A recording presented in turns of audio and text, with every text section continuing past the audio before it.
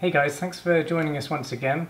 Today I'm going to be showing you how you can be using a friction trainer like this Flowin Pro board for building up your running strength and also getting yourself out of that injury phase where you're trying to recover but you're struggling because you keep trying to run and that keeps progressing your injury. I would advise you to use a friction trainer or a balance trainer because they are high intensity, low impact workouts. So I've been using this for a couple of weeks now to build up my running strength. Luckily I'm not coming out of an injury, but I can 100% see the benefits of using a friction trainer like this because of its low impact, high intensity workouts. So essentially the Flowin Pro board friction trainer is made up of two elements.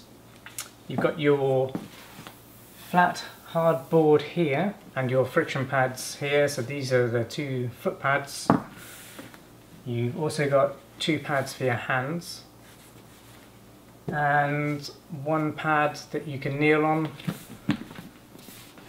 like so, and this pad will not give you any slip, so it's full on friction, whereas if you were to use one of these, for example, you're going to slip. So I'm going to run through some exercises that I've been trying out myself, ones that I think will be really beneficial for runners, whether you're coming out of an injury or whether you just want to build up your running strength for the trails. I'm going to keep this video quite short, so I'm only going to do 3 reps per exercise.